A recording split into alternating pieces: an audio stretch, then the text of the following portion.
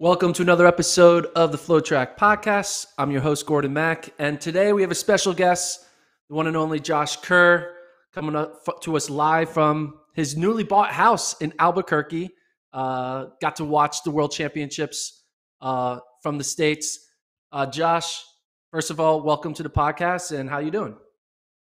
Yeah, it's an absolute pleasure. It's nice to be on a podcast without David. You know, it's a nice little change of scenery. But no, I'm very good. You know, we've been entertained over the last 3 days or so with some pretty great indoor track and field. So yeah, it's nice to see track and field on a main platform as well. You know, watch it on Peacock, and yeah, I think we got blessed with some pretty good results.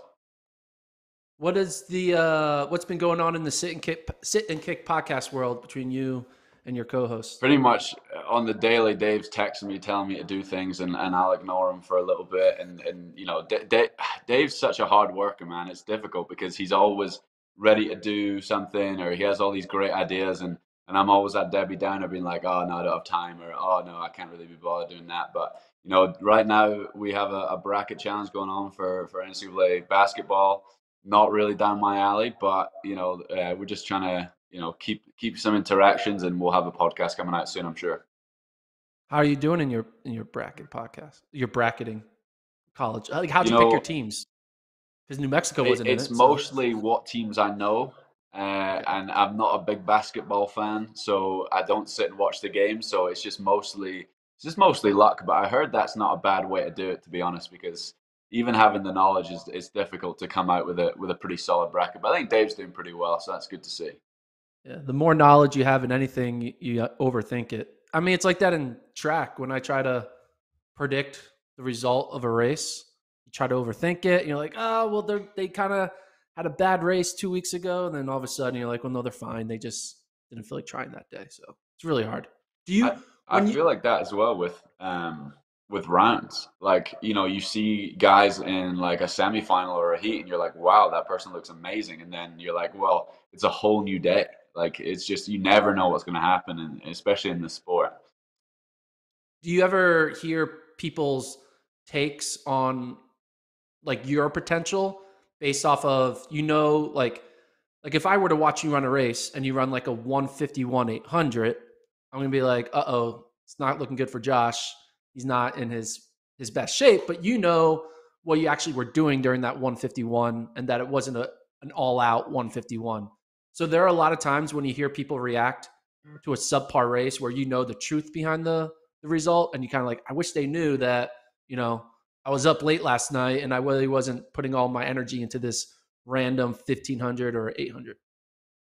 I feel like that happens a lot. You know, you've got all these message boards and, you know, lots of media like, oh no, like something's happened to Josh. He's ran like this or like that. And it is difficult sometimes to hold your tongue and be like, well, the reason for it is, you know, we were doing these hard workouts, we trained through this, or, you know, we're working towards something different, or we tried a specific tactic that day. And it's difficult if you don't have an interview straight afterwards saying and explaining what actually happened on that day. Then it's difficult to say, that's not a good representative of my fitness. But yeah, that happens a lot in the sport, and I think the more you're in the inner circle of that person's life, you know exactly what's going on. But yeah, I think there's been a couple times I've been on Let's Run or something like that, and someone stuck up for me on like a forum post, and everyone's like, "Hi Josh, how's it going? Like, stop trying to back yourself up," sort of thing. And like, I've never posted on there, but a lot of people think that I'm like backing myself up just on my own post. So yeah, I see it happening.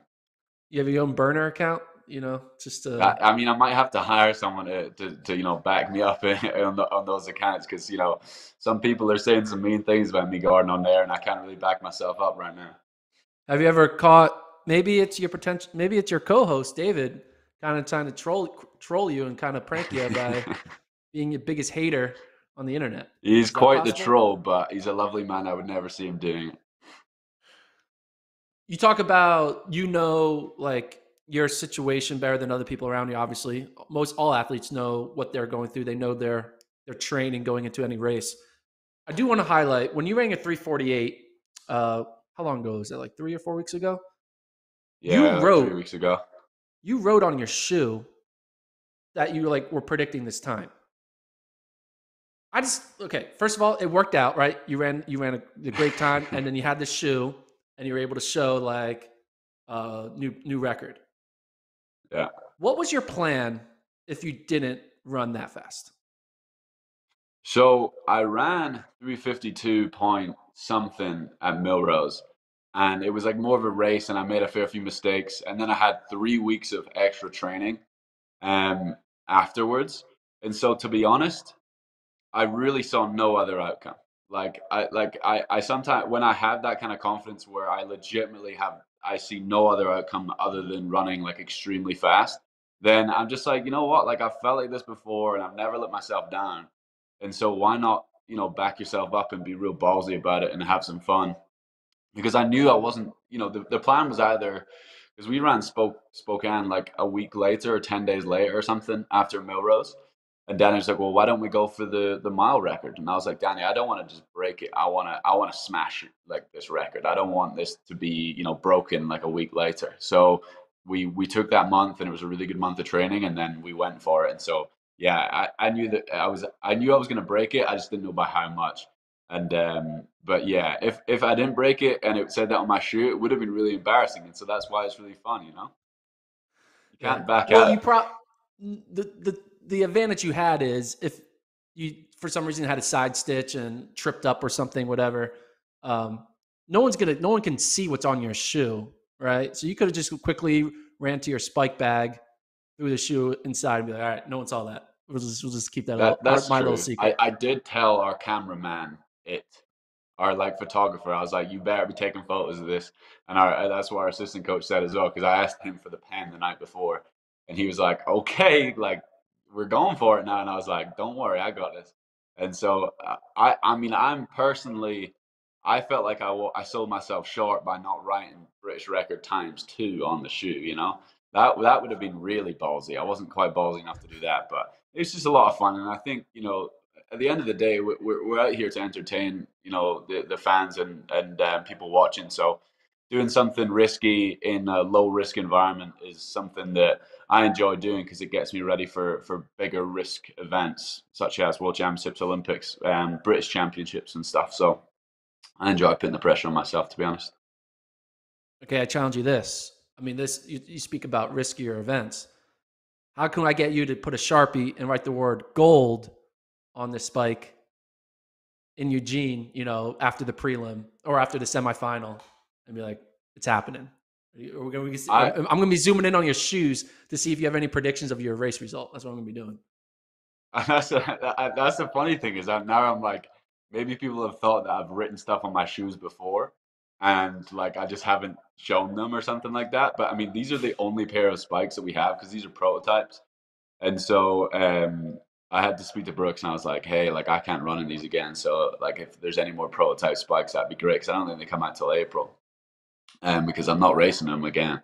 So yeah, if I write gold on my spike the night before World Champ final, then I'm going to be real confident. So yeah, you just keep an eye on the spikes. If I don't have it down there, then the odds are it's not going to happen. There we go. So let's talk a little bit about the 1500 that just went down in Belgrade. First of all, I just got started this. Why weren't you in that race? Why weren't you in that 1500 in Belgrade? If I was to be completely honest, I don't hold a lot of weight on an indoor medal right now in my career. As my career currently is, I don't have a gold medal either at the Olympics or World Championships or any major championships in my country. So Europeans, Commonwealths, I don't have a major gold medal.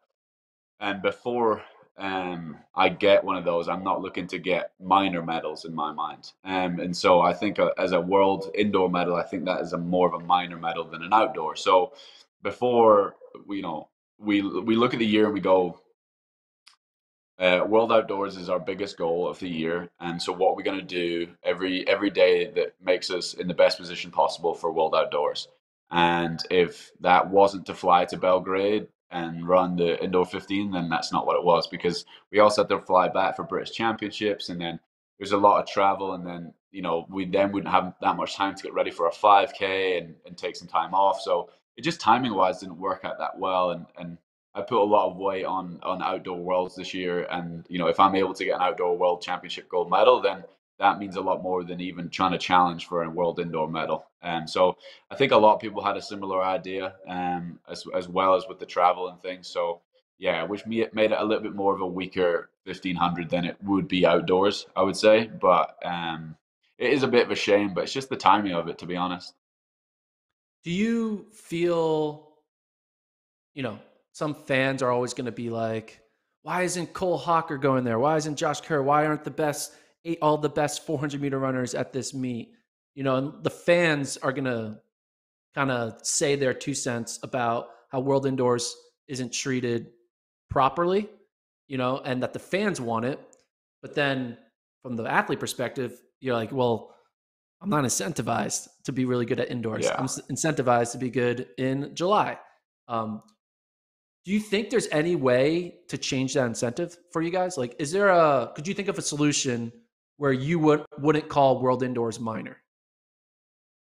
Yeah, I think there's a lot of monetary value as well. Like, I don't think brands hold as much weight within indoor championships as they do outdoors. So, like, I'm not going into deals as my own contract, but say a random contract, they don't normally have bigger indoor bonuses than they do for outdoors. And so if brands were like, you know what, let's like go a bit more all in on an indoor championship, indoor, an indoor US or UK title, an indoor world title, and or even making the team, like those bonuses are just nowhere near as big as they would be for outdoors. And so, you'll see. I think you saw, Cooper and Cole going after the 5K standard for outdoors and stuff instead of doing for Cole anyway, instead of doing world indoors. And do I think that's mostly money? Maybe a bit of travel, but it all adds up. I think having two major championships in 1 year is difficult to deal with anyway, especially for people who haven't done what they think they can do at an outdoor championships right now. Yeah, I always just feel like our sport is trying to create something that doesn't want to be created. Like, Yeah, you know, we're trying to, manufacture championships, but if we really wanted to create more moments for people like you to be incentivized, you need to stop calling outdoors the one and only. And I think the best situation was get rid of World Outdoors and make it 4 outdoor championships and call them majors, right? The way yeah, Tiger Woods wants to win the Masters just as much as he wants to win the British Open, or like yeah. Wimbledon and the Australian Open. No, that's fair. It's understandable. It's just difficult um, to think like are we doing that in one location? Are we doing it in different locations every time? Like, we're going all around the world in the last, in last year and this year and next year. Like it's difficult to think of all especially with the way the world is right now as well. So, indoors versus outdoors versus, yeah, however many majors you want to put in there. I mean, it's going to be a quick Olympic cycle again too. So we have a lot of stuff coming thick and fast. So there's just going to be a lot of different world champions and Olympic champions coming up in the next 3 years. Yeah. I mean, yeah, you said you run Commonwealth Games, which is a week after World Outdoors. Yeah, and then there's even a European Championships outdoors, 2 weeks after that. Oh, damn. So your So summer is going to be really hot. It's going to be yeah, it's. a long I mean, summer. as you know, I'm not much of a racer, so I think I raced 9 times last year, and 5 of them were at major championships.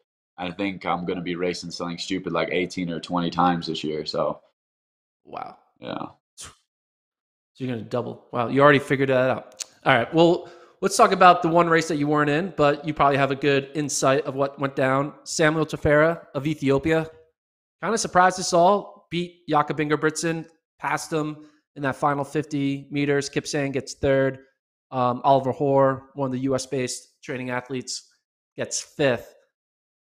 What was your reaction when you were watching this race, and kind of break down how you thought it played out?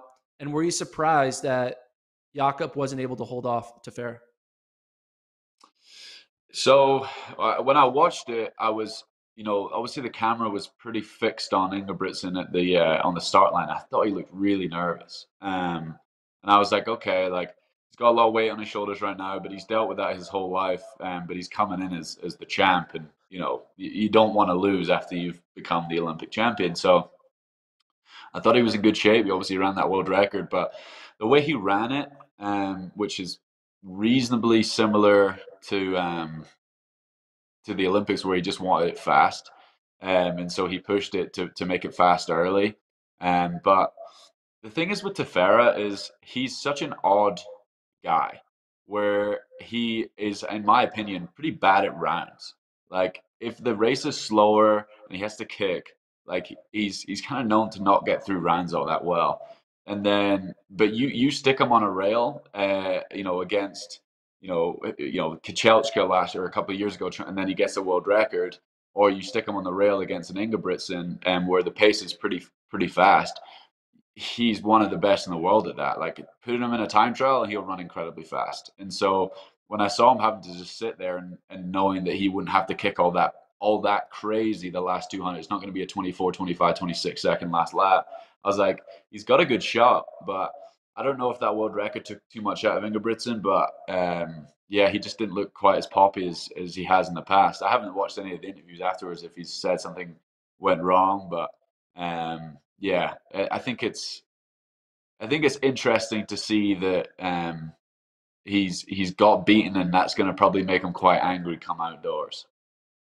Yeah, he was quoted saying, "If I knew that I was completely shit tonight, I would have, of course, done a lot of things different. But I didn't have any factors telling me that before this race."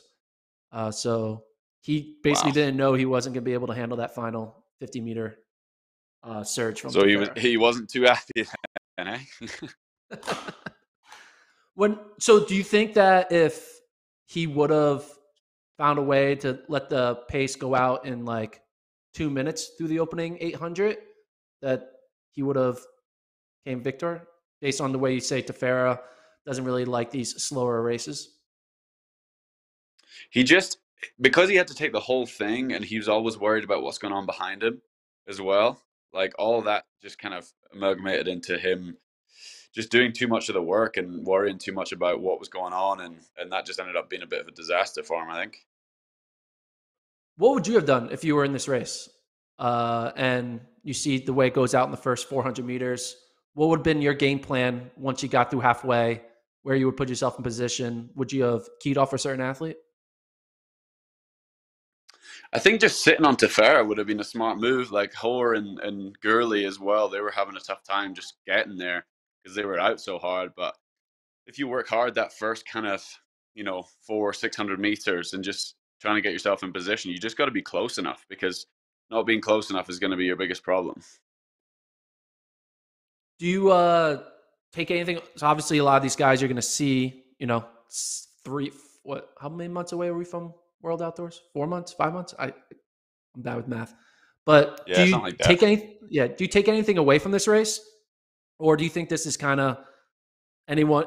It really is going to have no factor on what's going to go down in Eugene. But like, do you look at this as being like, hey, Jakob is beatable, or well, I got to watch out for Tefera in July? Like, what do you kind of take away from this? I would just say that he is beatable. He's always been beatable, but I think him knowing that he's been beaten is going to piss him off, and I think will make him a bit more loose come outdoors and not worry as much about getting beaten.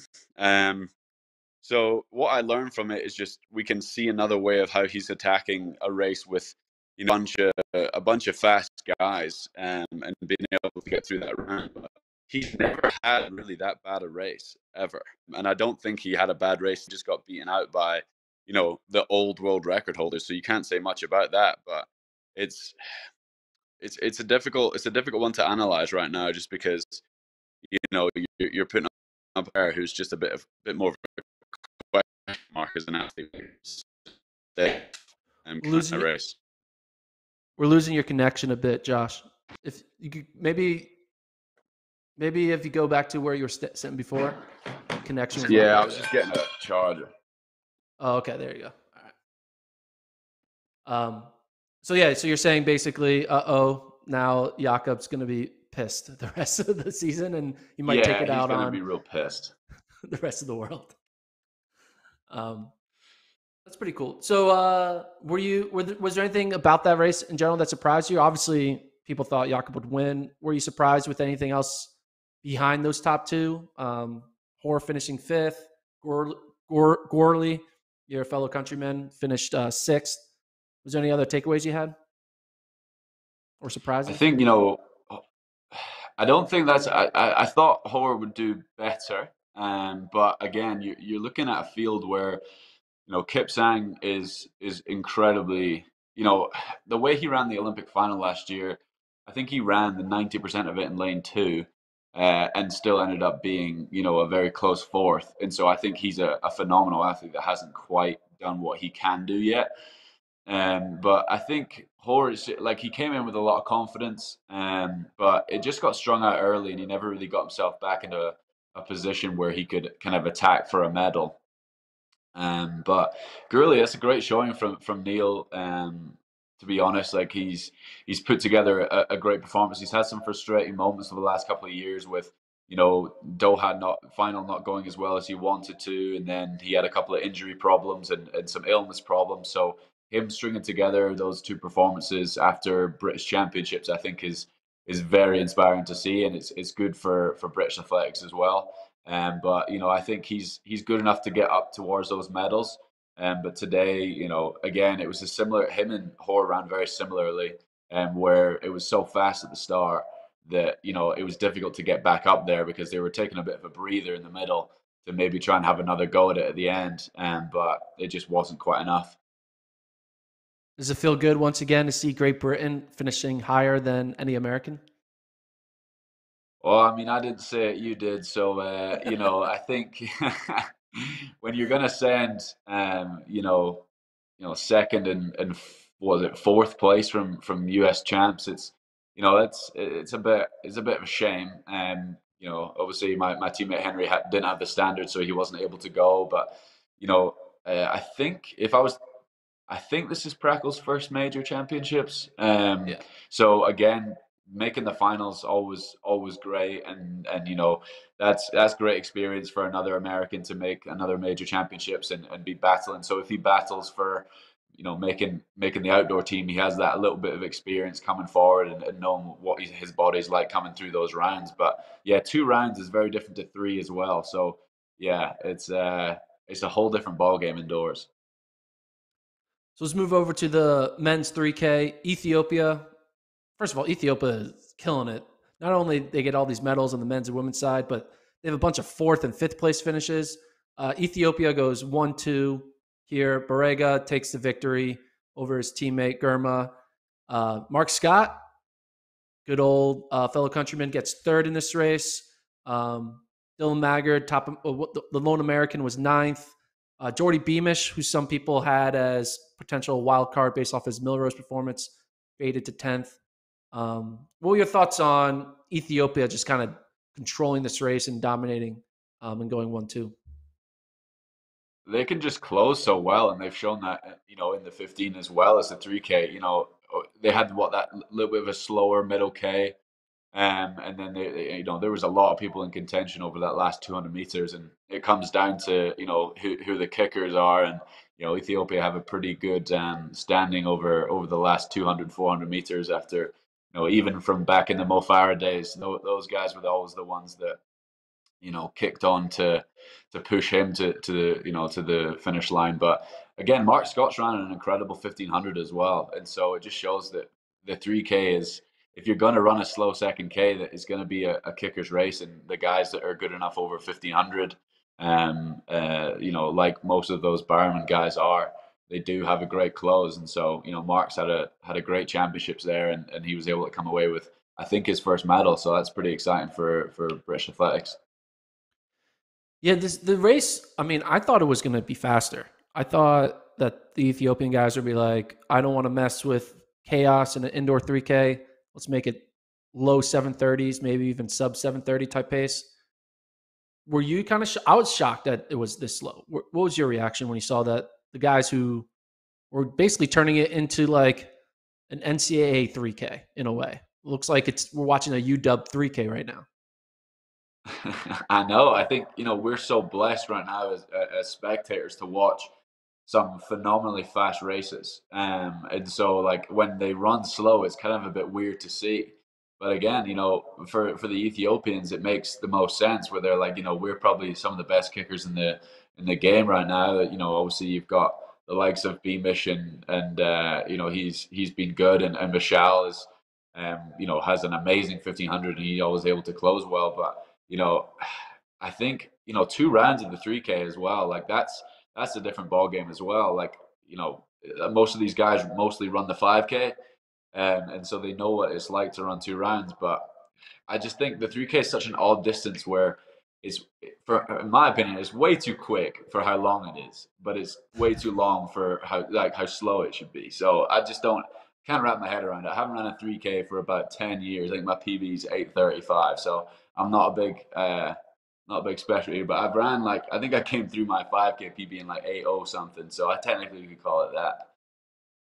No, we're gonna still keep your 3K at 8:35 because Yeah, that's it's fun fair. for your 3K to be Keep me 8:35. down.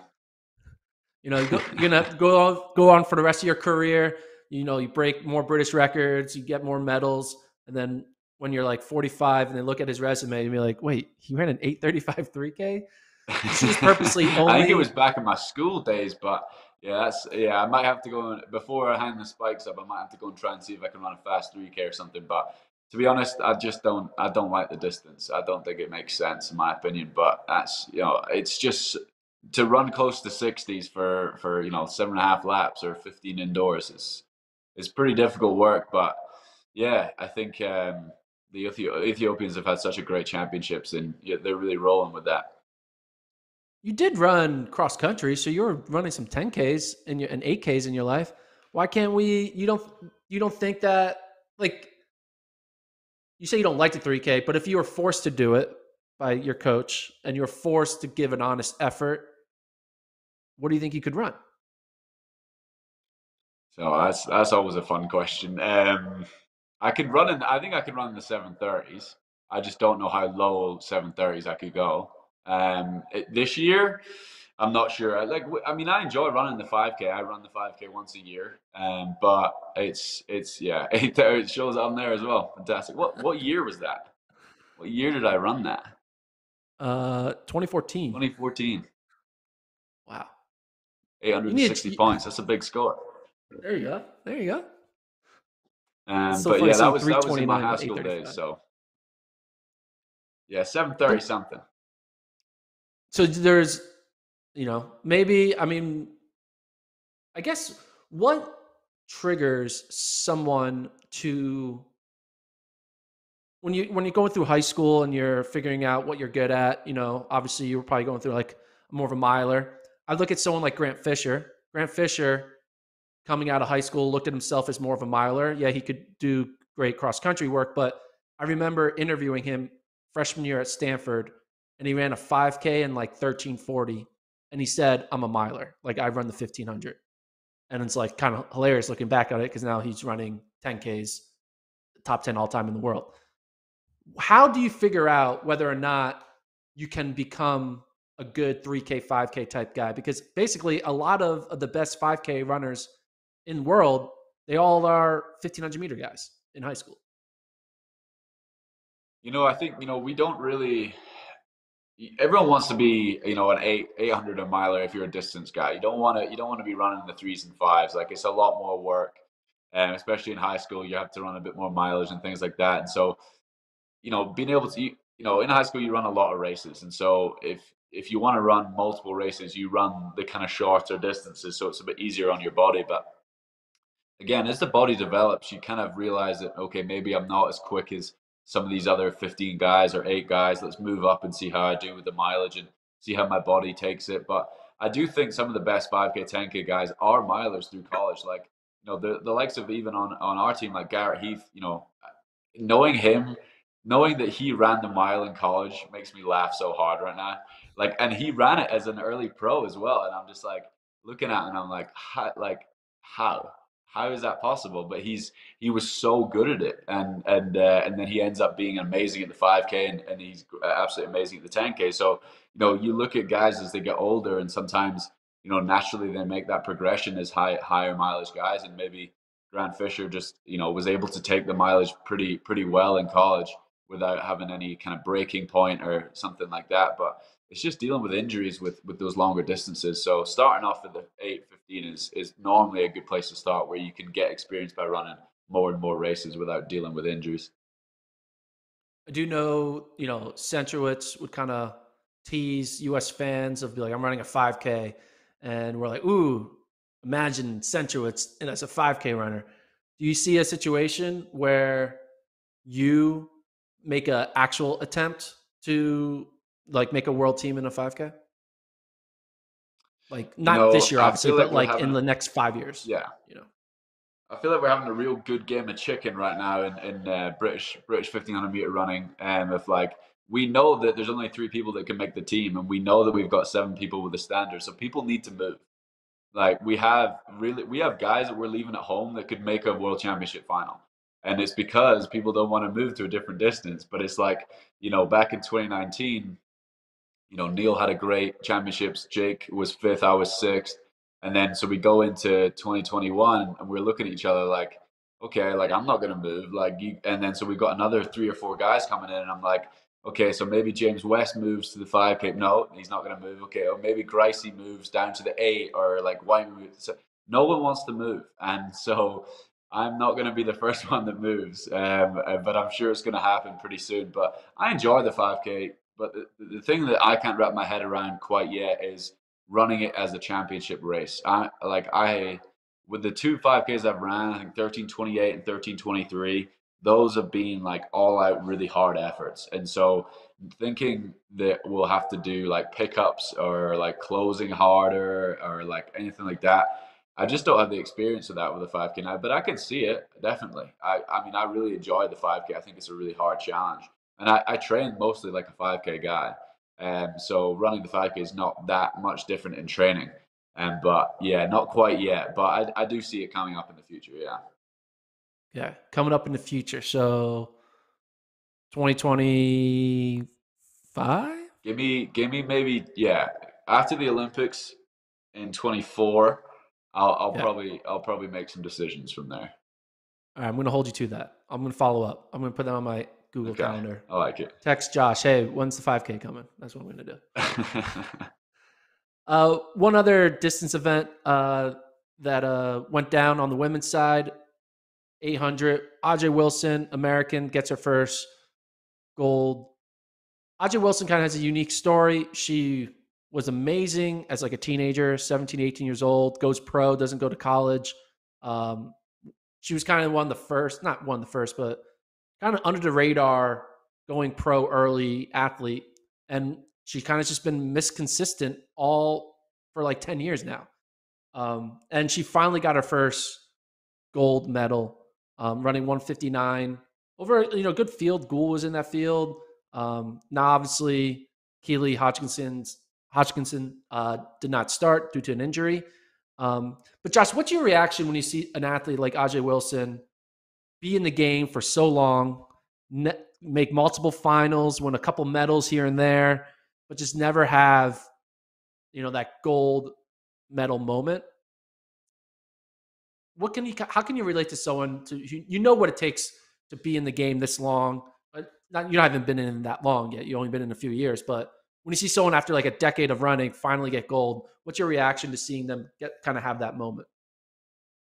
Yeah, it's an amazing story, and Ajay had such a great U.S. championships as well. She looked so strong, and the U.S. 800 meter running is for on the women's side is extremely strong, and so when you've been in the sport this long and you've been to that many championships, like you do have a step up on the field. Like you obviously don't get a head start, but you know how to handle yourself, and so what she's probably done is she's accumulated all this experience, and she's just the stars have aligned a little bit, I'm sure, with training and mentality. And she's going, you know what, like this one is the one. And it's so difficult to be, a world champion, Olympic champion, and it's everything has to go right, and there's all these minute points of percentage of things that can go wrong, and as small as like you not tying your spike lace as tightly as it needs to be the moment before you go out and race, and so we deal with those moments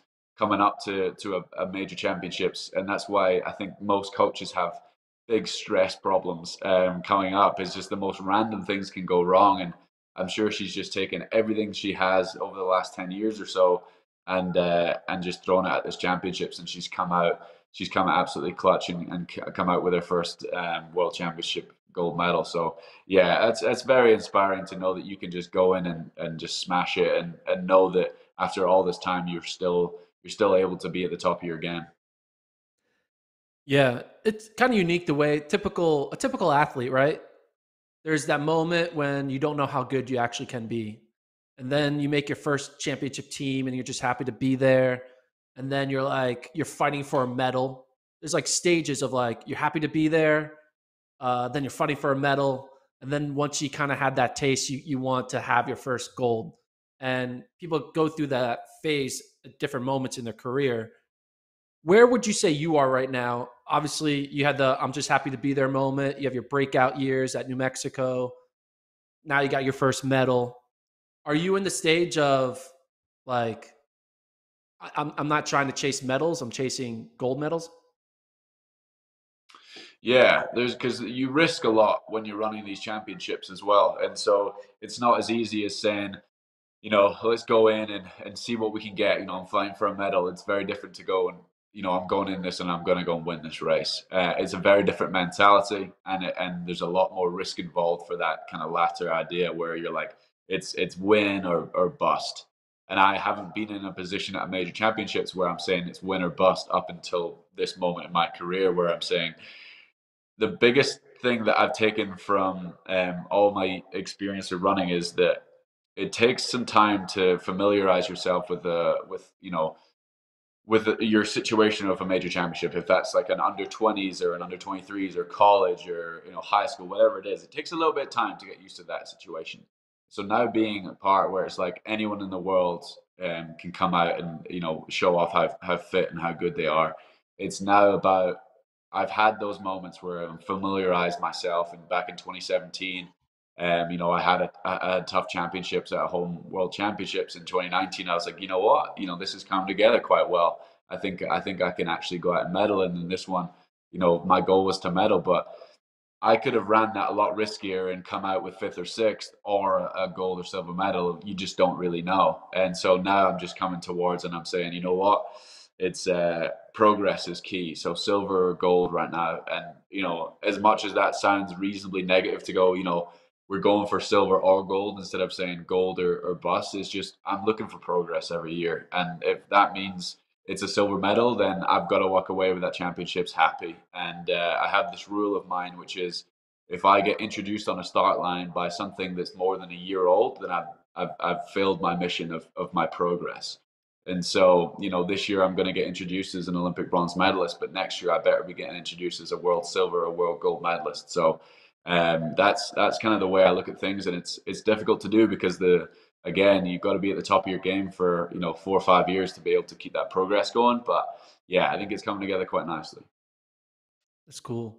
Was there any other events at the meet that kind of got you excited or kind of turned your eye? I know there was that moment where a fellow British athlete, he had to deal with a tiebreaker in the men's 60 prelims. Did you see that? No, I Did you hear? didn't know. David King, Great Britain, he Yeah, and Japanese athlete Nomoto, they both ran 7:57, which was actually 7:56.5, and in yeah. different prelims, but they only one person could make the final because there wasn't enough lanes. So they had to do a drawing out of a hat. You can see here them doing the official drawing.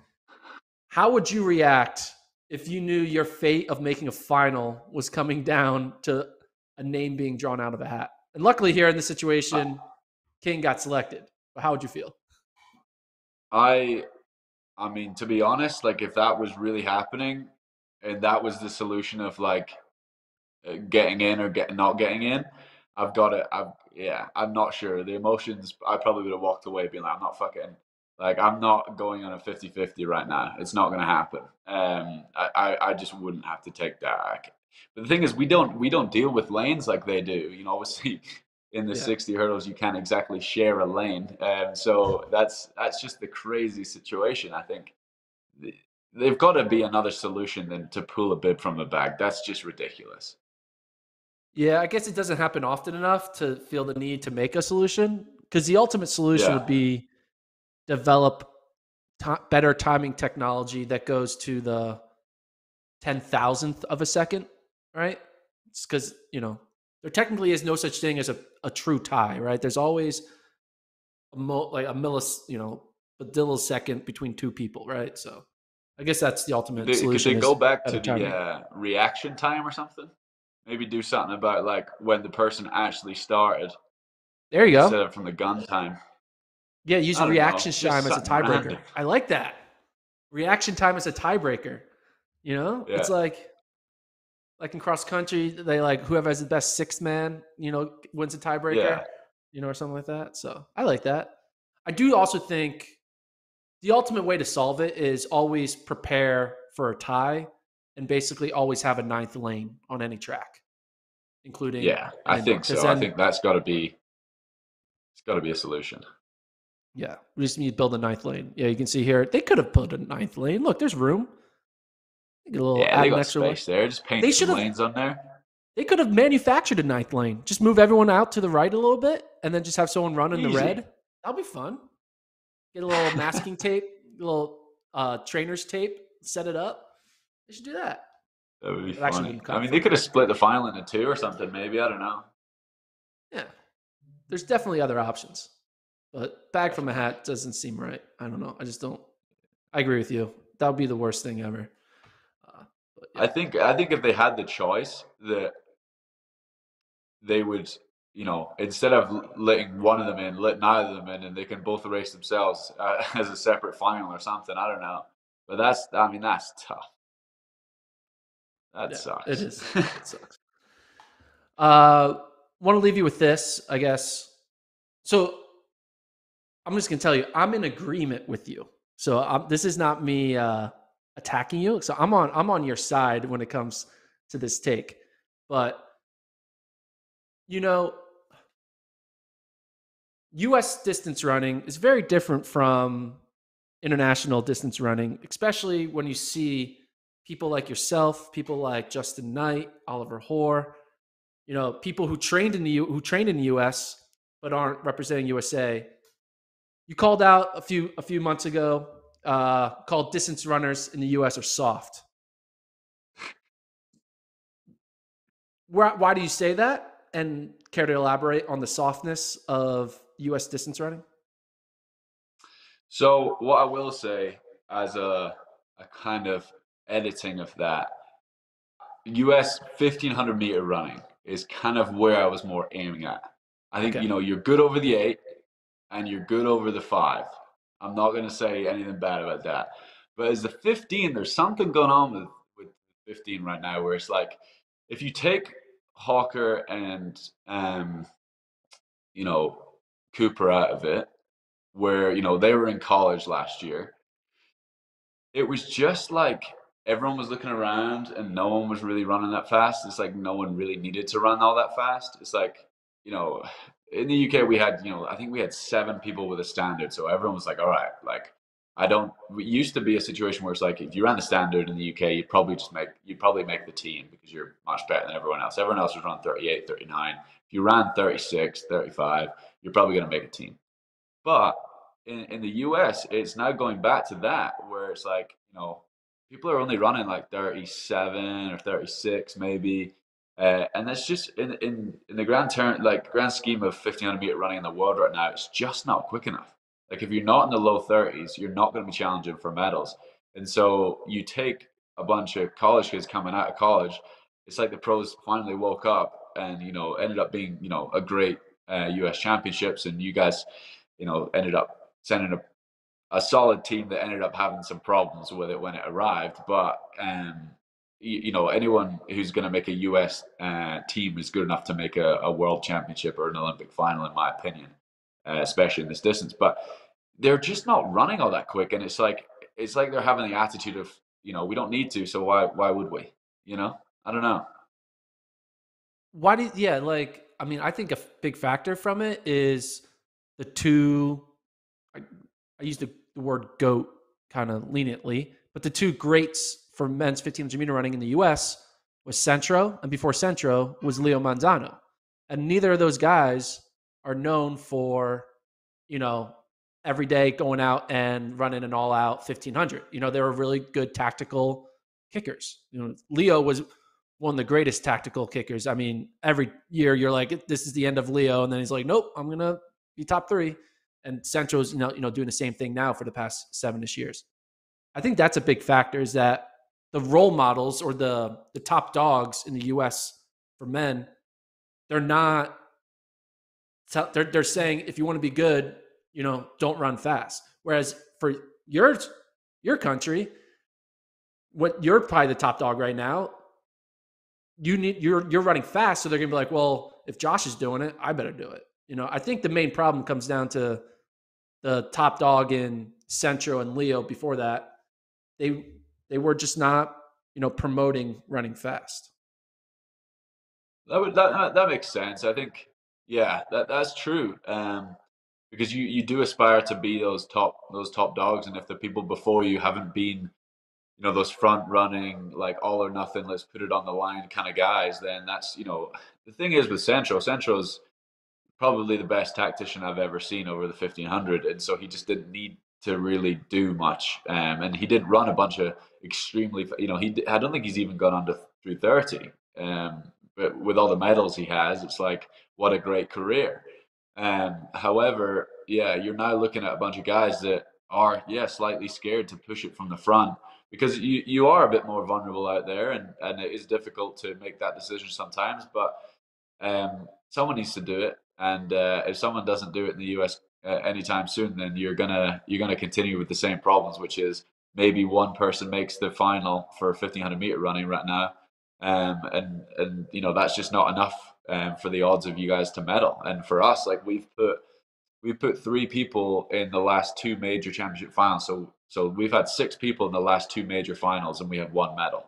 And you guys have put 1 person, I think, or 3 people altogether, I think, for Doha and Tokyo, and you've come out with 0 medals. And so it's just a stats game. Yeah, I mean, again, I'm on your side as someone from America. I think the U.S. 1500 meter runners, for some reason, no one has the balls to like try, and it's really interesting. At one point I was like, oh, maybe it's the NCAA system. I was like, Josh came in the NCAA, Oliver came in the NCAA. Like there's people who go through the NCAA and then they go out and then run fast, right? So it's not the Yeah. NCAA. Well, I think it's just thinking it's like you said, they're soft. well, the thing is as well, and you'll see this with Ollie a lot more than me, but if you're an international coming into the NCAA, it's not always like the best decision for if you want to make teams. And so coming over to a different country to be in their college system, you've got to stand out. Like you have to be the man to start making teams in your own country. Ollie, I don't think has ever been to an Australian Championships, but he keeps making these teams, and the reason for it is he makes these races and he shows off how fit he is. He has to do that on a daily basis when it comes to races, and I'm sure Justin Knight's the same, and I'm the same as well. Where it's like, if I'm out here where I'm not, under the nose of the British selectors constantly, I have to make a scene. I have to be that guy that's like, okay, that guy's good enough to make our British team to go on and medal. And so we have to prove ourselves a lot over here. So if we want to stay over here, we have to continue to push the boundaries, and that's kind of a big reason that we do it as well. Has any American try to defend themselves against your criticism? A lot of American high schoolers message me saying, we're the best, and that's really fun, because I think I messaged one back before, and I was like, oh really? Like, explain to me why that is. And I think he came back to me. He was like, oh my god, I can't believe that you messaged me back. I'm so sorry. You're right. So it was quite funny. But yeah, no, and this is the thing is I have teammates that are American 1500 meter runners, and they are getting much better at what they're doing, and I think Henry ran a really good championships indoors as well, and Isaac's going to come through this year really well, and will lead as well. We have a really good 1500, and one of our guys will make the world championship team this year. I will say that because I bring the same attitude to practice as I do to race day, and our team is becoming a lot more ruthless. You saw it with Isaiah. He ran a really good U.S. championships. He ran a really good first round in Belgrade as well. And we need to be more of a team that is just taking a bit more risks. And that's how you get the results that you're looking for. It's just being a bit more risky and putting things out there. But I think Henry's put himself in a really good position to make the outdoor world team this year. So who's making the outdoor world team for the men in the US 1500? Get three spots. Three So slots. You don't need to give me an order. You don't need to give me an order. Just gotta give me the three. okay, this is tough for me. Is Central retired or was he doing that? I don't think he's 'Cause you can retired. never Yeah, so count he's him out. still. Yeah, you have to choose to retire him or not. It's on you. I thought I retired him last year, and he proved me wrong. After he ran a 1:5800, I was like, he's done. And then he got second at the trials. So you can retire him if you want, or retire at your own expense. This is tough because you have a lot of guys that are good, like similarly good. And what I say by good is probably 32 to 35, 34ish. And so Yeah. I'm putting Henry in there because I think he can make the team. Because he was close last year, but I think he did well indoors, and so I think he's coming together to make the team this year. I think Cole will make the team just because he can close, and then to be honest, it's between. This is tough. I would say it's between the Goose and Angles again, but I'd put Angles in there. Cole, Angles, and Henry. Okay. Engels, Hawker, and Henry. So no Centro. You heard it here first. No Josh Kerr. Central. No Centro making on his home track, I think his Central might Oregon make a track. 5K team. Oh, you're putting him in the 5K. Okay. All right. Yeah, I want to nice him a little bit because of what he's done. But when you don't know what someone's doing and they haven't done anything indoors and your team's racing constantly, it probably means that you're injured or you're doing something wrong. So Yeah, his last race was back in November where he ran the Road 5K. Also, what are your thoughts on Centro's Instagram game? Look at his very, thematic shots of his back. Like, what are your thoughts on that? I don't know if I think I might follow him. Again, I can't judge anyone's Instagram game myself. I just like to take shots at US 1500 meter running and just make some bold statements. To be honest. Well, maybe on this, on your next shoe that you guys write like "won't lose to an American this year" or something like that. Like one of those. Well, that's the thing is like I would love for American 1500 meter running to get better. It would make my life a lot easier. It means I wouldn't have to travel as much to go out and run different races. But if I have to keep pacing these guys for 1500 meters and try and be their rabbit, then I'm going to have to start getting paid by some of these boys.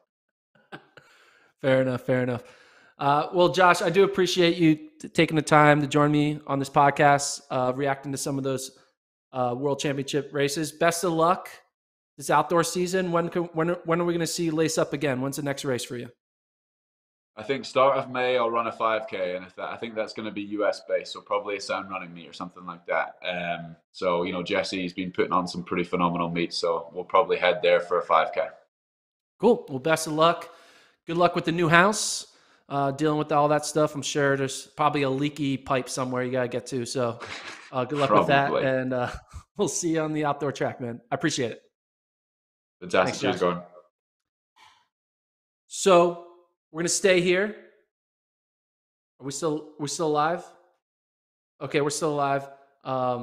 Guys, there was more thing. First of all, Josh, thanks again for coming on, reacting to some of those distance races. But guys, there was more that went down. We had world records and I'm going to recap it all. So if you're still with us on the pod listening, stay listening. If you're in the YouTube chat, stay chatting. We're going to break down the rest of these meets. So talked about the 3 distance events, but the main event that I want to talk about first right now, obviously, is that men's 60 hurdles. We talked a little bit about that weird bag draw. First of all, what are we doing here? Why are we deciding who gets to go to a final via pulling from a bag? I did see reports that the athletes were cool with it, but at the end, no, they weren't. They were not cool with their fate being drawn to a woman pulling her name out of the bag. And then the story, though, wasn't really that. The real story was Grant Holloway, my boy, living up to the phrase prelim time is PR time. Mr. Grant Holloway gets it done in the 60 hurdles. In the prelim, or I guess the semifinal, the second round, ties his world record, a 7:29. And, once again, he did the similar out at the U.S. trials, where he ran a phenomenal mark in the semis, and then came back, ran a slower mark, but won easily. And that's exactly what happened here. Runs his world record, 7:29, comes back, runs 7:39 in the final. Easy win, though. It was just a formality. He has now won, I think, 50, 60 hurdle races in a row. The last time he's lost was in high school. It's insane what he's doing in the 60 hurdles. I think eventually, 57 is the total number. He's won 57 hurdle races, including prelims, in a row. He's now tied his world record, 7:29. He's now won multiple titles. They need to rename the 60 hurdles to the Grant Holloways. We're performing the men's Grant Holloways. That's what it needs to be. The men's Grant Holloways needs to be official. They need to rename it. They do that, and I'm not even talking about the men's 60 hurdles presented by Grant Holloway. I'm talking about what event do you do? I do the Grant Holloway, which is a 60 hurdle. That's what needs to happen, because the guy running phenomenal, wins easily, world record, just incredible performance for Grant Holloway. Pascal, Frenchman, gets second in 750. Jarrett Eaton, 753, American, getting a medal. Very cool there. But it was all a Holloway show. I did think, watching this race, I was thinking, I wish Trey Cunningham was in this race, because I don't think Trey would have beaten Grant, because Grant basically just ran to his competition. But remember, Trey Cunningham ran 7:38 last week. So a time that was faster than what Holloway ran in the final. Now, again, Holloway would have won. He would have ran faster. But I'm pretty sure if Trey Cunningham was in this race, he gets second. And it would have been pretty cool to have a 1-2 finish for Americans. So we're going to have to wait for Cunningham on the outdoor scene. But yeah, Holloway, what else can you say about it? We've been talking about this guy for like years. Ever since he came to Florida as a true freshman, kind of dominating the circuit there, and then going over to the pro scene for Adidas, and having a little bit of a hiccup his first year in, and now it's been smooth sailing. And at the end of the day, he still has other hiccups, right? He got he lost the Olympic final, so that's going to be a chip he's going to have on his shoulder for the next 3 years, until he can redeem it in Paris in 2024. So he's going to just keep cruising. He's going to keep on attacking. He is not going to let up one bit for at least two more years, and we're just going to be able to sit back and watch it. No one is going to challenge him. It's going to take weird upsets like what happened at the Olympic in Tokyo for him to lose, and I'm excited to see what happens. I like it when he gets challenged. I think Trey Cunningham is going to add a new dynamic on the U.S. side. Devin Allen, it's a little bit better in the 110s as well, so throw him in there. And I'm excited to see Grant Holloway on the U.S. circuit this season. Got a message here from Francis Charles. First of all, he's a member. What up? Thanks for chiming in. Does Gordon count Holloway tying his world record as a world record performance? Yes, it's a world record. You don't need to break a world record. Tying world records are world records. So yes, it counts as a world record performance. Before we get into the next event, I do want to tell my producer I don't see Travis's screen anymore, Colt. So if you can reset the setup so I can see everything, because I just see myself. So anyway, so yeah, that's Grant Holloway. Moving on, we'll talk a little bit about the 4x4s. USA men don't qualify. Very disappointing. They probably could have qualified if Isaiah Harris doesn't pull his hamstring. Runs 48 seconds. Kind of a bummer for Donovan Brazier, right? You know, he's thinking, I'm going to go out there and get myself a 4x4 gold. Runs, you know, a solid prelim time of 46 seconds. It's the second leg. But, you know, bad luck happens and he's not able to go to the finals. Spain ultimately gets in out of that heat. And Belgium, the Belgian men, with only one Borley qualify. But yeah, you see this photo here of Harris hurting his looks, maybe it's not his hamstring, looks like it's his quad, maybe. Not able to get the team across. I'm sure he's disappointed. He probably was looking forward to, hey, yeah, you need me in a 4x4 leg? Sure, I'll get a medal.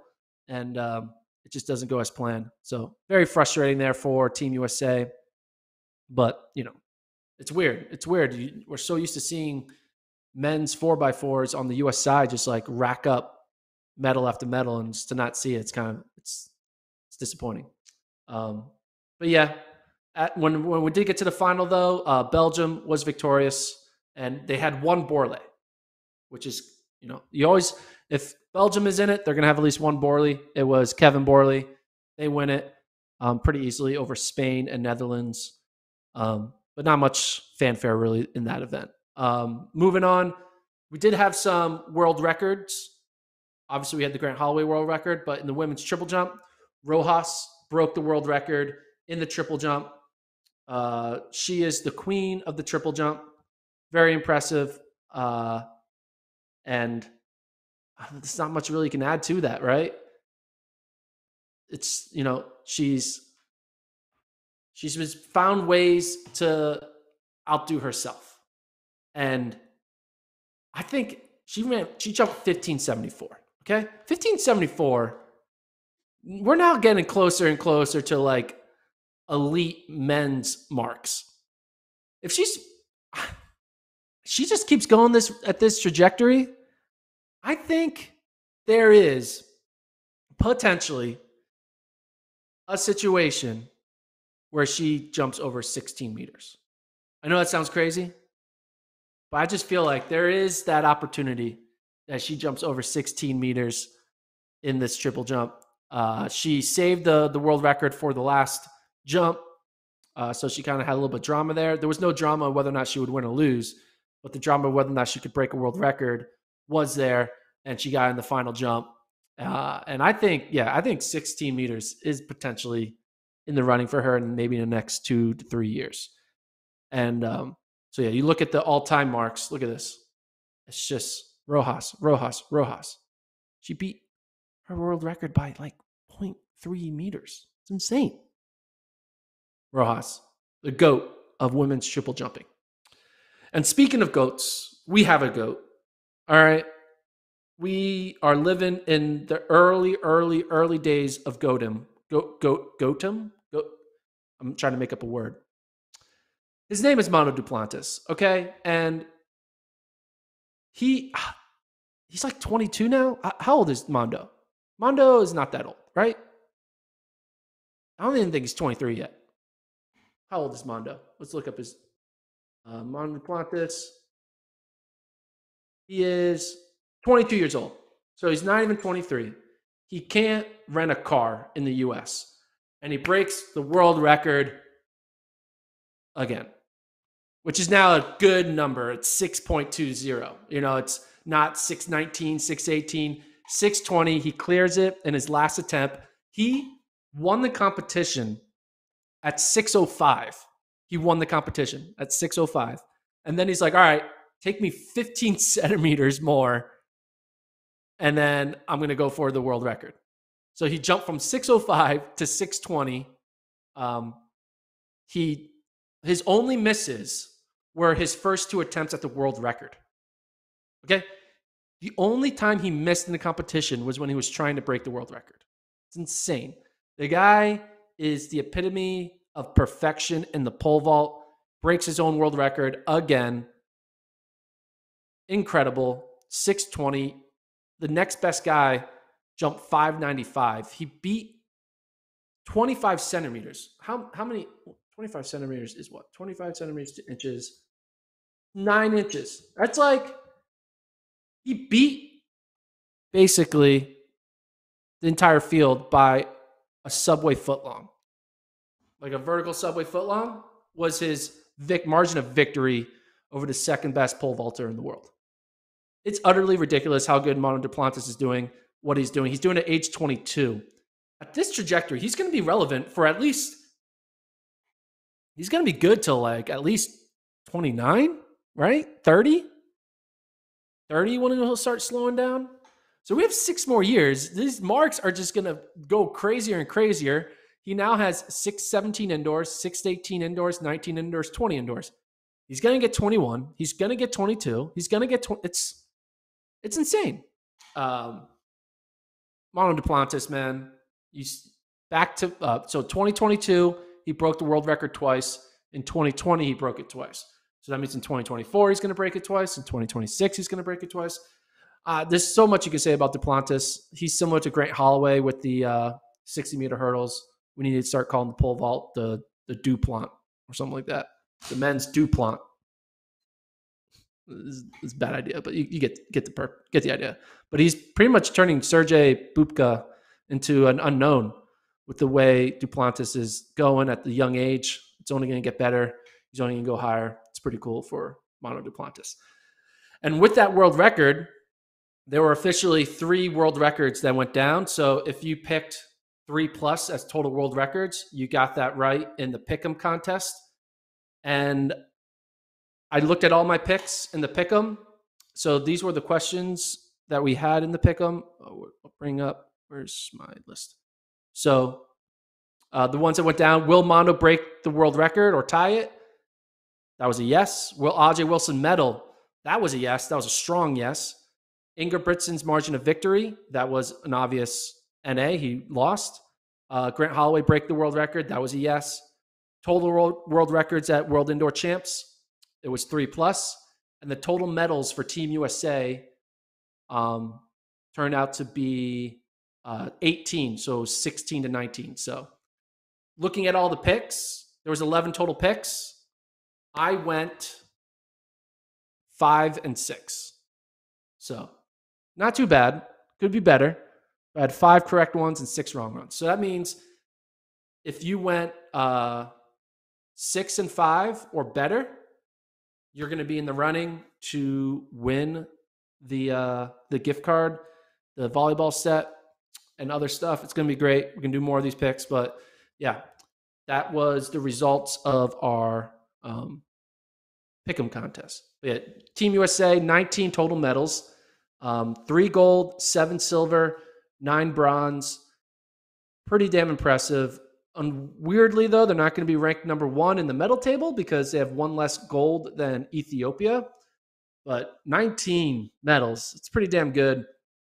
And they also had a bunch of 4th, 5th, 6th, 7th, 8th place finishers. USA, I think, had a very strong day. They had an A week, in my opinion, especially when you look at the field that they sent. Not all the best athletes went. I mean, we did have some obviously great ones like Holloway, Coleman, Krauser was there. But, there's some people who are sitting at home like Fred Curley, Sidney McLaughlin, Dalil Muhammad, some of the Grant Fishers and all those guys. They were all sitting home. But the people who showed up, they did a pretty damn good job. 19 medals. Very impressive. I think, they're probably, a lot of these people got 3rd and 2nd are probably thinking I could have gotten gold. I'm sure someone like Krauser is thinking, what if? Someone like Christian Coleman is thinking, what if? Maybe the gold medal count could have gone a little bit higher. But overall, good day for USA. And Ethiopia, low key, the best distance country in the world. 9 medals, all in the distance events. They could have gotten even more medals. There was 4 distance events. So the max amount of they they had 3 people. Did they have 3 people in every event? No, I think they only had, there's some events that only had 2. Let's assume 2, 4, 10. I think I could be wrong. I think they had 3 in almost every event. So if they had 3 in every event, 3 times 4 is 12. The most medals they could have gotten was 12, and they got 9. It's pretty damn good. So Ethiopia getting the job done on the distance side. United States getting the job done on the track and field side. And I think this is a good sign that USA is never not going to win the new team trophy that they're going to give out at World Championships, whoever scores the most points, because I don't see a country really touching USA's when you combine men and women. It's not even going to be close. But yeah, that's my thoughts on the medal count. Let's keep going down the list, though, of other events that went down. And stay tuned because I do have something interesting that I kind of want to get off my chest. My colleague, Travis Miller, sent this to me, and I think it's pretty interesting. But first, quick recap. Men's high jump. Wu of Korea won in 2:34. Tambiri, the Olympic champion, finished third. Women's long jump. Serbia's Vuleta in her hometown won. USA went 4-5. And then the women's 4x4, I believe, who won in the women's 4x4? And I was interviewing Josh when the 4x4 was going down. Jamaica. So Jamaica wins. That's kind of surprising because USA finished outside the medal. When's the last time Team USA doesn't win a medal in either the men's or women's 4x4? It's kind of wild. Jamaica. We're gonna hear that. So Jamaica now they got their star sprinters and Shelly Ann and Elaine Thompson, hurrah! And now they're winning 4x4s. Team USA gotta start getting their shit together because if Jamaica starts taking over the 400s, what's gonna happen next? But Jamaica wins it with Bromfeld, Russell, McGregor, and Stephanie Ann McPherson on the anchor. They win it 3:28.40. USA finishing back and forth. Now, obviously, USA, there's no Athingmo, there's no Sydney, there's no Delila, there's no Allison Felix. I can go on and on and on. USA clearly would win this if we tried. But, we didn't try, so Jamaica gets it. So congrats to that. And looking forward to USA showing up with their big guns come outdoor season.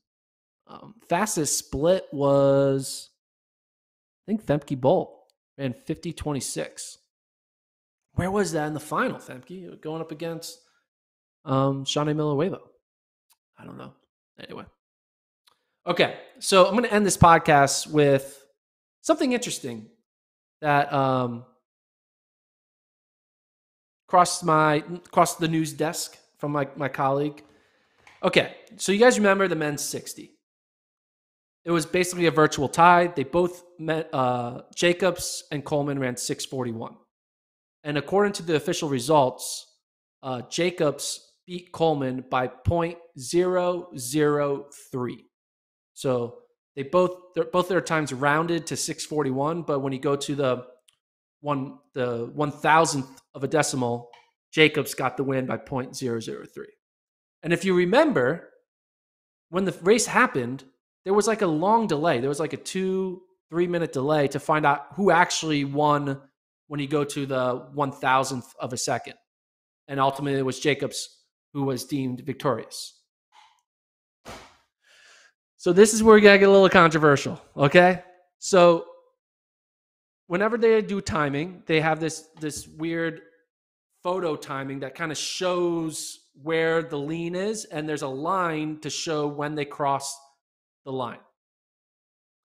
And at first, you look at this, clearly it was close between Jacobs and Coleman. Coleman is in the red, so he's behind Jacobs in the foreground. He's in the background, Jacobs is in the foreground. Now you look at this line, they are so close, right? Look at those two lines, right? They clearly that's clearly showing that it was a close race. But when you look at these lines, I don't know about you, but the second place line looks like it matches up with Jacobs. and the first place line looks like it matches up with Coleman. Now, Jacobs is the one who won, all right? But when you look at these lines, it looks like Jacobs' line should be for Coleman, and Coleman's line should be for Jacobs. So let's zoom in. Can we zoom in? We're gonna zoom like hell. Okay. So this is a picture of Coleman. Okay. This is the line on the right that's supposed to be Jacobs' winning time, but that line matches up with Coleman. It matches up with his shoulder, which is connected to his chest. Your shoulder is connected to your chest. And you look at the line that Jacobs is supposed to have, show this. There is separation. You see daylight between his jersey and that black line.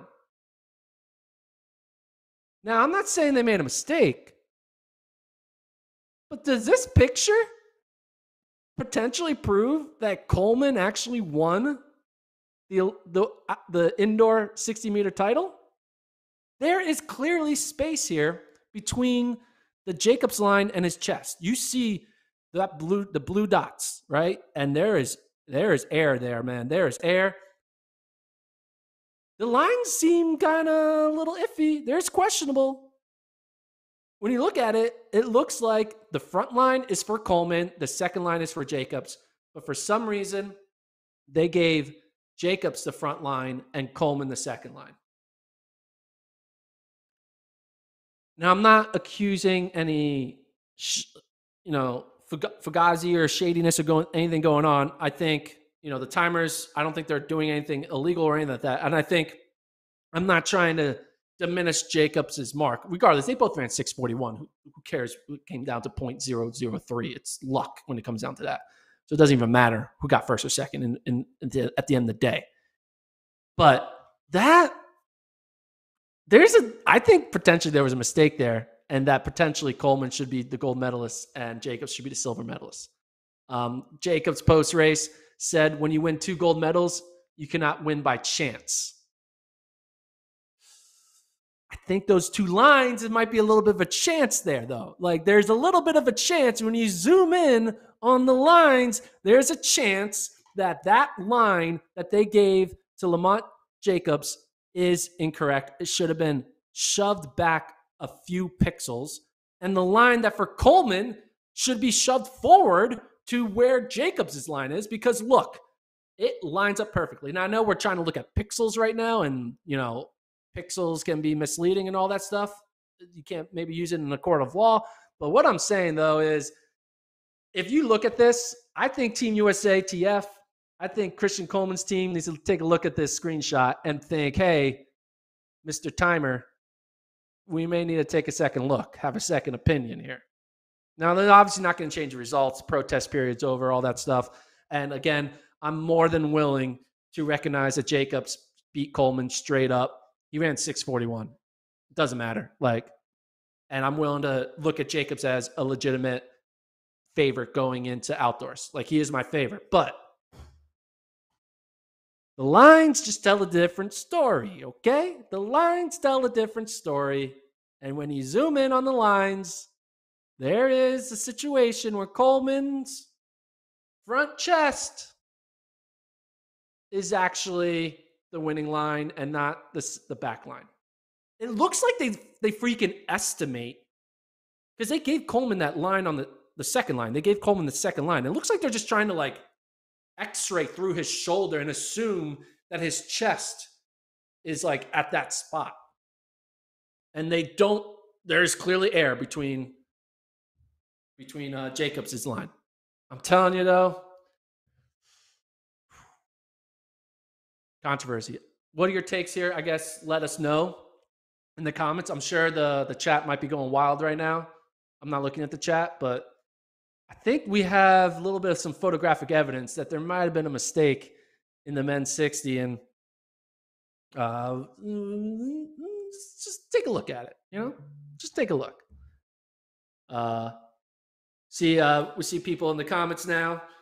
Coleman won that. Coleman definitely won that, but it's all well and good. People are so quick to write someone off after one race. He'll be back. Coleman won that race. Yeah, I think Coleman might have won the race. But I also believe that Lamont Jacobs is a real deal. So I think Coleman won the race, and I think Jacobs is the real deal. That's what I think. That is my reaction. Coleman won the race. Jacobs is the real deal. And I think we can go to bed at night with those two thoughts and not feel too crazy about it. But yeah, look at the photographic evidence, ladies and gentlemen. The timers might have made a mistake. Now I'm sure there might be some timer out there who's like, Gordon, you're reading it wrong. You're supposed to look at the photo a different way, flip it upside down, turn it sideways, zoom in at a different angle. And clearly, Coleman lost the race. But I don't know. I just feel like they probably shouldn't have released that photo because that photo seems like it's damning evidence that Coleman won the race. Anyway, let me know your thoughts. That's the pod. Thanks for listening. We'll be back live on Tuesday. Kevin will be back. I think we're gonna do Tuesday, Thursday next week, and then we'll be back to our regular Monday, Wednesday, Friday schedule. Reacting to outdoor season, man. I think it's crazy. Outdoors, it's already here. Indoors is over. Time for outdoors. Thanks for listening. Thanks to Travis and Colt for producing over the weekend, and we'll see you guys on